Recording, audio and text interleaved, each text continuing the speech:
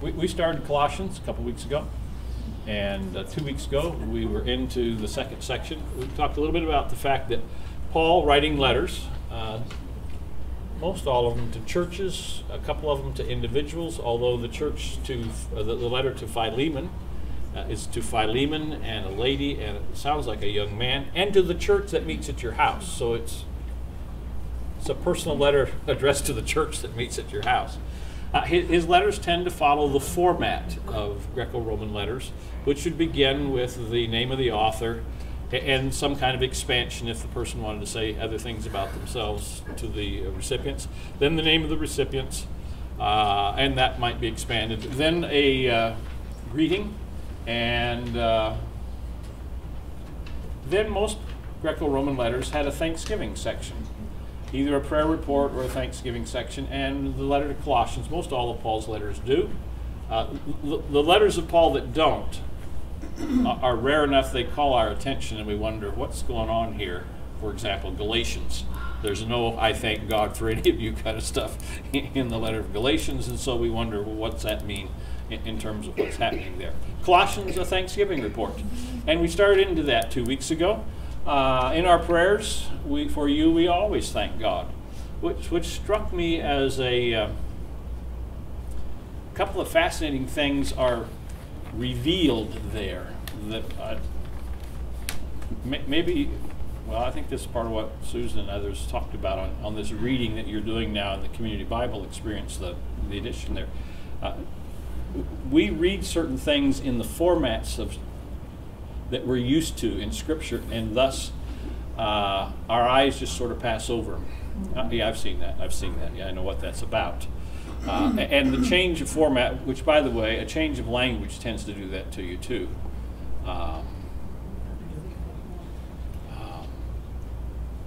I discover things in Greek all the time that, wow, why isn't that in the English text? And I go look, and it is.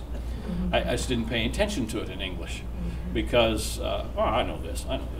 You don't work as hard in your own language. I discovered talking to one of my sisters that the same experience happens for her in Spanish or in French. Reading the text in that other language, she's working harder for all the clues of meaning. And so one of the things that I just was struck by, first of all, this tells us that Paul prays for these people on a regular basis.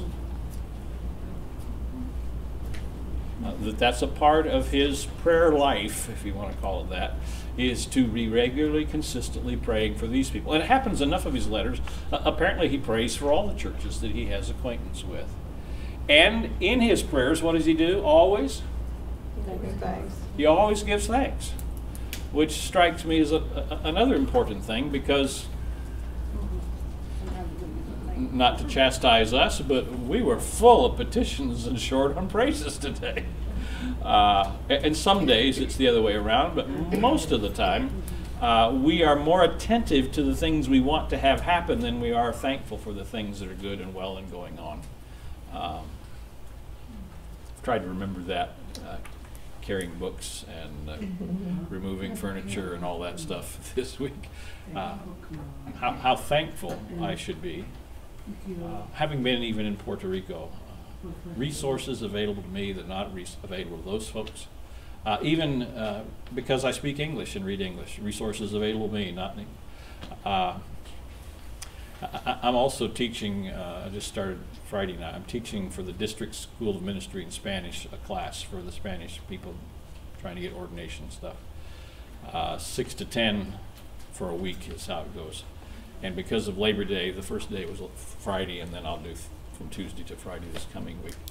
But one of the objectives and one of the lessons that I'm supposed to teach was to give them a panoramic overview of how the Bible came into being in Spanish that they have. Well, I'm not too sure of what happened between about 1530 and 1920 or something in Spanish Bible stuff.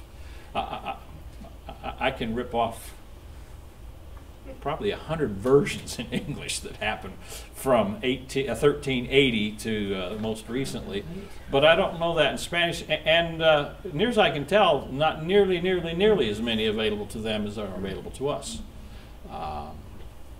and in terms even those that have been done, accessibility to people. And that accessibility works at multiple levels. There's I'm guessing it's a pretty good translation done by a Catholic group of Catholic priests that in the Holy Land into French. It's called the Jerusalem Bible. Some of you have seen the English one. And from the French version, they've translated into English and German and Spanish and Portuguese and I don't know what all else. And I saw that in a bookstore in San Juan, Puerto Rico Sunday. But in a sense, it's not accessible to our people because as soon as they see Catholic, they've been taught, don't look at that, don't read that. And so here's an excellent sort of resource, unavailable to them because of, for lack of a better term, ideology, financial reasons, all kinds of stuff. So much to be thankful for. And Paul seems to have that captured that idea. In my prayers, I always give thanks for y'all. And what is it that he gives thanks? We talked about this. We've heard of your faith in Christ and of the love you have for all the saints. And we talked about that in terms of whatever faith or faithfulness with sería mejor hacerlo en español. We talked about that with reference to love of God, faith in Christ, faithfulness of Christ, and love of neighbor in terms of your love for all the saints. Because of the hope laid up for you in heaven, which is where we ended up last week talking about that. And I think I suggested that there may have been more in mind, a bigger picture than just, go to heaven when I die. But a sense of the whole victory of God over this present evil age, of the kingdom of God, that kind of thing, perhaps as a part of the larger hope. And of the glorious triumph of God's reign and rule as opposed to what's happening in this world. We will encounter someday in chapter 1, verse 20, is it 27 or 29, something like it. Christ in you, the hope of glory. We'll get there. Okay. So, you have heard of this hope before in the word of truth, the gospel that has come to you. So, let's read together verses 3 through 8, and then we'll pick up with that question in verse 6 of what he sees this hope accomplishing. Okay, let's read together. In our prayers for you, we always thank God, the Father of our Lord Jesus Christ, for we have heard of your faith in Christ Jesus, and of the love that you have for all the saints, because of the hope laid up for you in heaven. You have heard of this hope before in the word of truth, the gospel that has come to you, just as it is bearing fruit and growing in the whole world, so it has been bearing fruit among yourselves from the day you heard it, and truly comprehend the grace of God. This you learned from Epaphras, our beloved fellow servant. He is a faithful minister of Christ on your behalf, and he has made known to us your love in the Spirit. Well, Paul says that the Colossians, had previously heard of this hope in the word of truth of the gospel. Then in verse 6, there's an effect, he says, that comes out of that. And what's that effect? Bearing fruit. Bearing fruit and growing. What do you think he means when he talks about the gospel bearing fruit and growing? Are those two separate things, bearing fruit and growing, or are they two ways of saying the same thing? Or are there other options you want to put on the table? Marcia? I think they're two different things. I think they could be the same, but I think that what he's saying is bearing fruit is witnessing to other people and they're becoming Christians, and the Christians that they have are growing. But it all could be the same too. Okay, so you are taking the growing as kind of internal spiritual growth, and the bearing fruit as the kind of enlargement of the church, evangelism, so to speak, successful evangelism. And the growing like the fruit of the Holy Spirit. Okay, Jess? But it says growing in the whole world. So there seems to be a different kind of reference, that the growth is indeed permeating, the gospel is permeating through the whole world. Okay. Well, that probably is another question. Is in the whole world only go with growing, or does it go with bearing fruit too? We have a pretty long tradition of connecting bearing fruit to evangelism, church growth, numerical growth kind of thing. Where there is, this doesn't tell us. Where there are passages that tell us what the bearing fruit means, it always is bearing fruit in terms of some kind of spiritual quality. Righteousness in Isaiah chapter 5. The fruit of the Spirit in Galatians chapter 5. So that the possibility here is bearing fruit means that there are changed lives happening. The growing in the whole world could have numerical reference to the spread of the gospel. I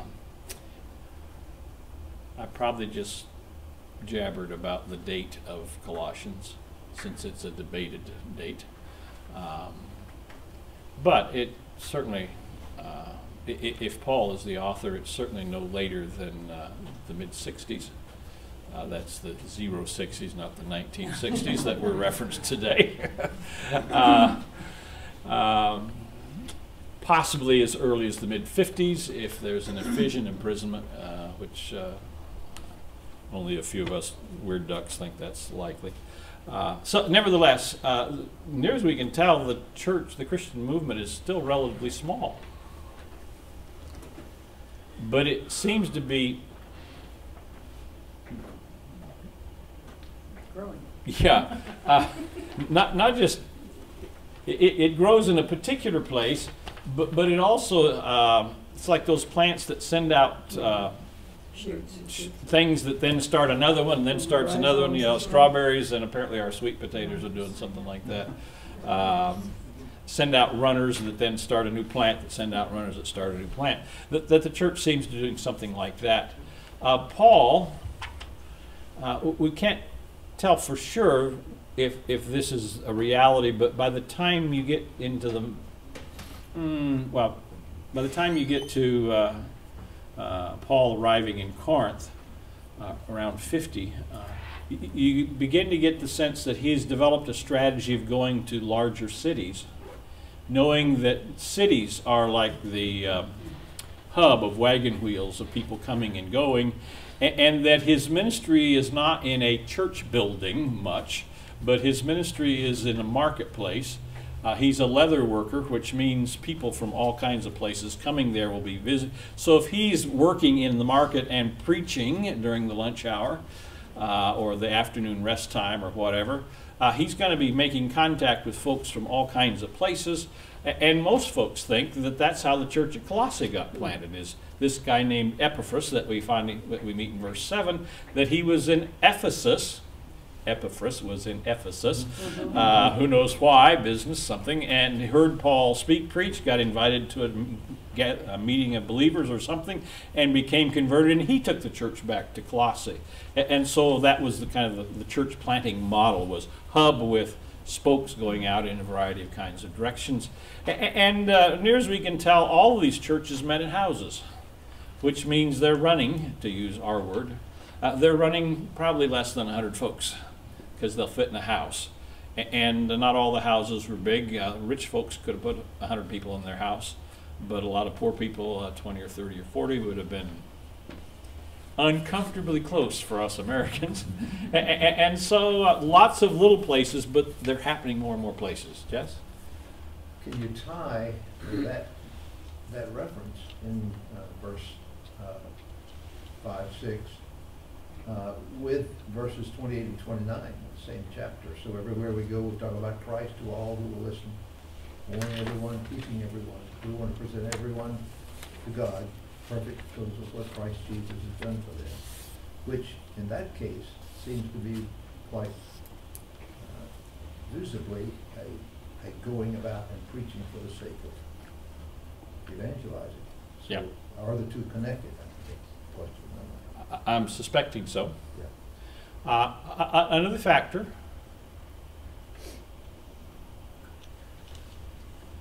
no evidence of any significant systemic persecution up to this point. So you have a movement that's been transformative in lives of people. There's no counter pressure yet on them to shut up. And so that kind of, it comes into conversations everywhere they go. And a part of what we know, in many ways, the first Christian century, first century AD, was as mobile in the sense of people traveling as any time before or after until the modern era. The Roman road system increased. You wouldn't believe it if you saw them, but in their minds, bigger and better boats, making travel by boat safer. Commerce happening all across the Mediterranean. The whole Roman Empire created this networking set of potential that the Romans encouraged and developed for their own purposes, but that the church then made use of. Mm-hmm. And so you had Christian businessmen who moved from city to city on their business.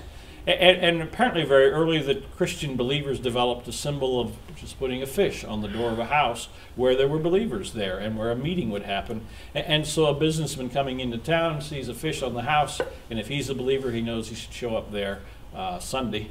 There'll be a meeting there.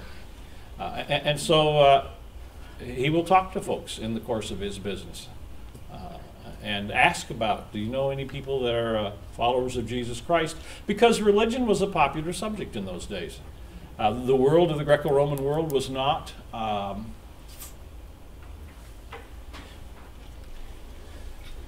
religion was a fine cultural thing. They practiced as many of them as they could. There was no sense that religion should impact your life, actually. But that you should make as many gods happy as you possibly could was considered a good thing, and so you talked well of gods. And if there was a little thing you might do of a sacrifice or a sort of observation, you would do that, which was part of the state religion, so to speak, of the time, that you were supposed to worship the gods of the city and the gods of Rome. And there were certain days you did little sacrifices for that, and it was your public duty. And it's part of the reason that when Christians refused to do that eventually, the persecution arose because they were being bad citizens, which was thought to mean you might bring hurricanes or droughts or forest fires or whatever, tornadoes or something on us if you don't keep the gods happy. And so that started the process of Christians becoming unpopular. That probably hasn't happened quite yet. It's just starting to develop. Tom? I know the Gospels per se weren't formed yet and weren't Yep. recorded, but there's an echo there of a lot of the parables of Jesus and sayings of Jesus about bearing fruit. It seems like there's an echo of Yep. reverberance between the two. Yep. So it's not, maybe they've been kind of outlined to some extent. Or We think there was oral preaching of gospel material. The similarity of the materials in Matthew, Mark, and Luke maybe simply it was used to be interpreted only as a literary thing, but how does the first one get their literary thing to start with? And those seem to be well-formed, developed sort of patterns of teaching, and you will find in various places in Paul, he'll talk about the pattern of teaching to which you have been handed over. There's a sense that and what that content exactly might have been would vary from place to place depending on who the founding evangelist was and what they knew of those stories, how many of them they knew. But yeah, that's one of the things we would love to know more, and there just isn't data to try to explain how it works, but we can sort of hear echoes or smell aromas of or something like that. Yeah. Well, so it's bearing fruit and growing in the whole world. And what else? Among yourselves. It's been bearing fruit among yourselves. From the day you heard it. So what does that suggest? You're a growing population as far as spiritual growth.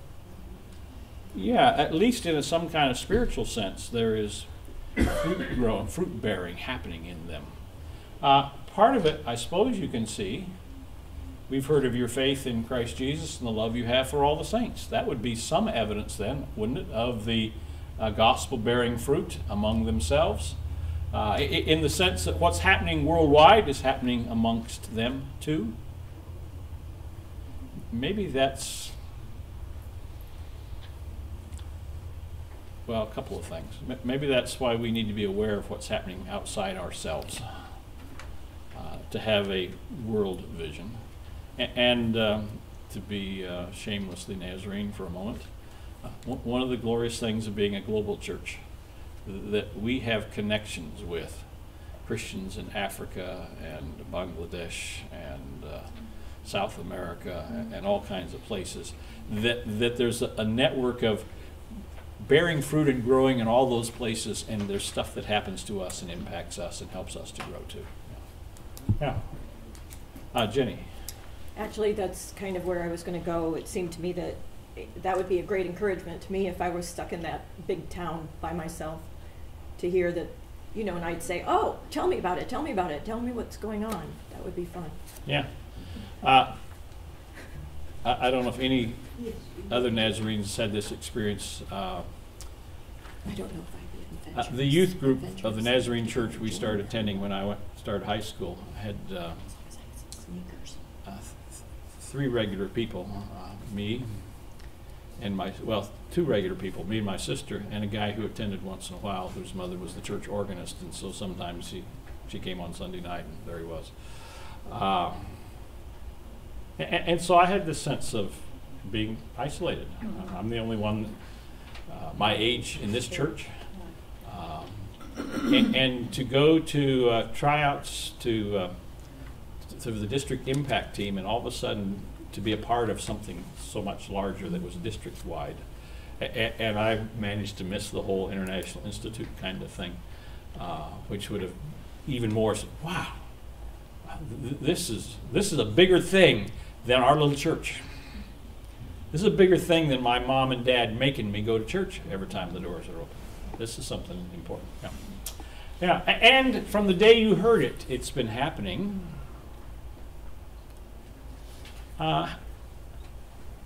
When does grace start in a person's life? Before he comes to Christ. Yeah. It's just there. It's planted in us. Yeah. And the moment they heard, they had a handle, I guess you could say, or a peg to hang it on, that this grace of God is now increasing and increasing. The other point, and truly comprehended.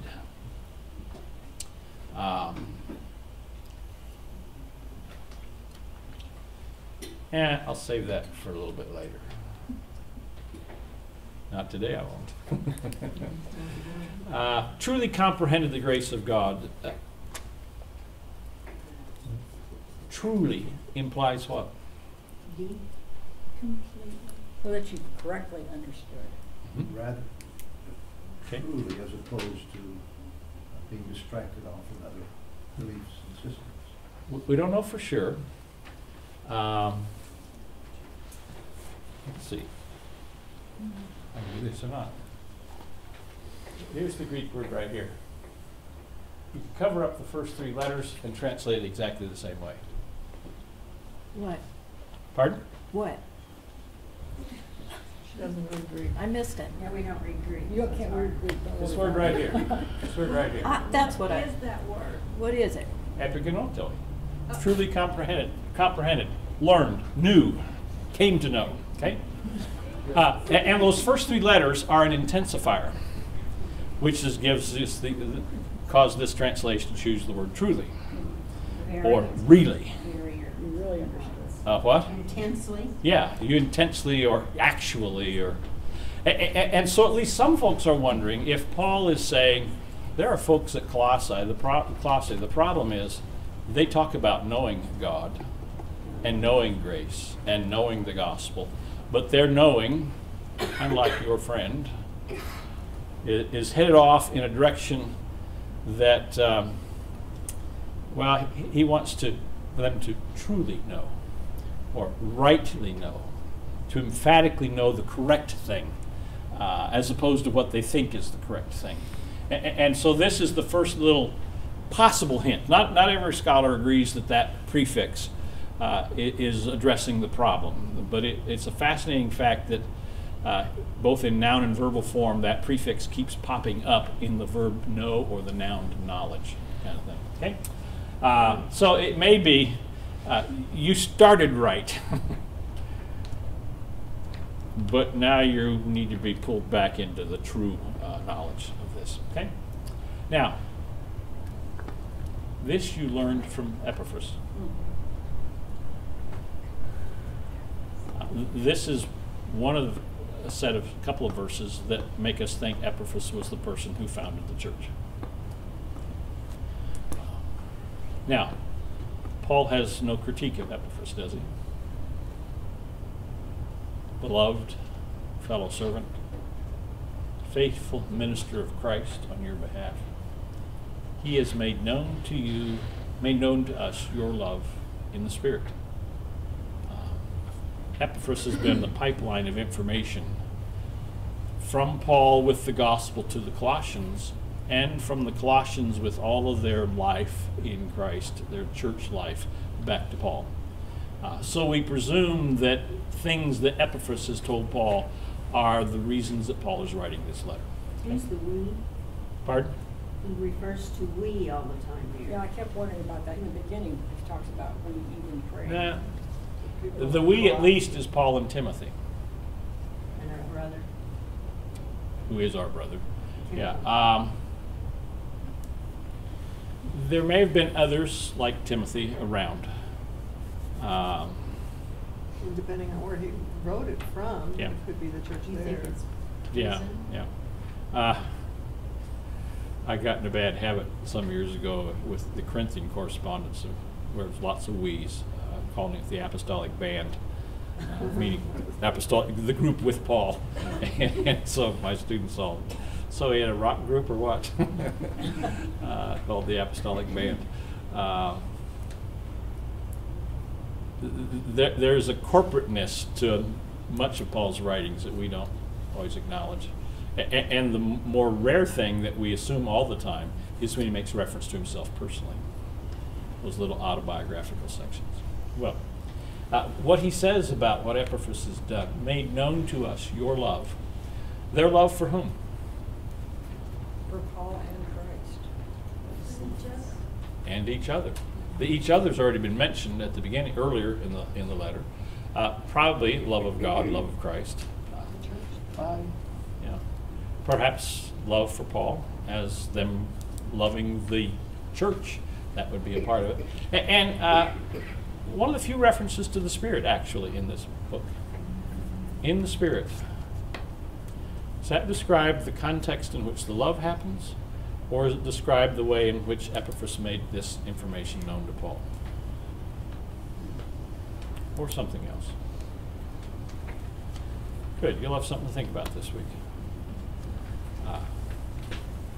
Most frequently, Paul will use the phrase in Christ.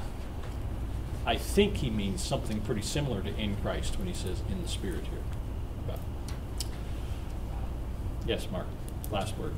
I really appreciated your pointing out the truly know, the epi and supplying, the Greek word for knowledge.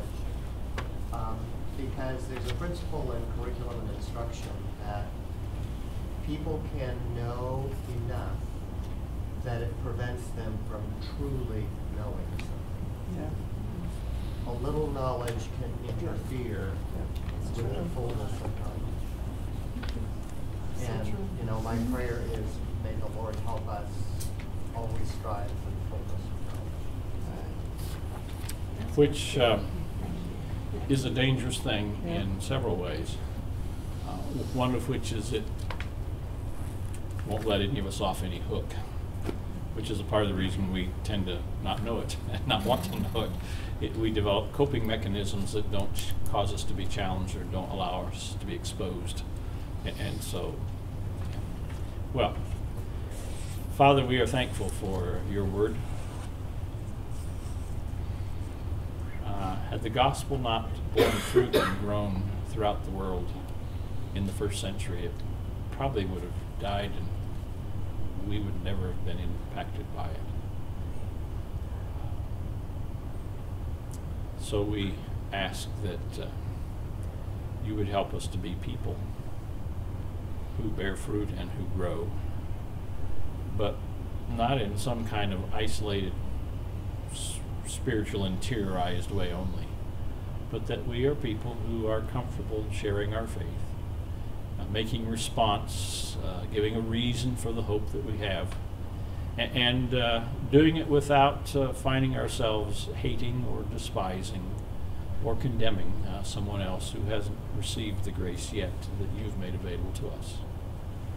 Teach us to live in the Spirit, in Christ, in confidence that your grace is sufficient for us to truly know your will.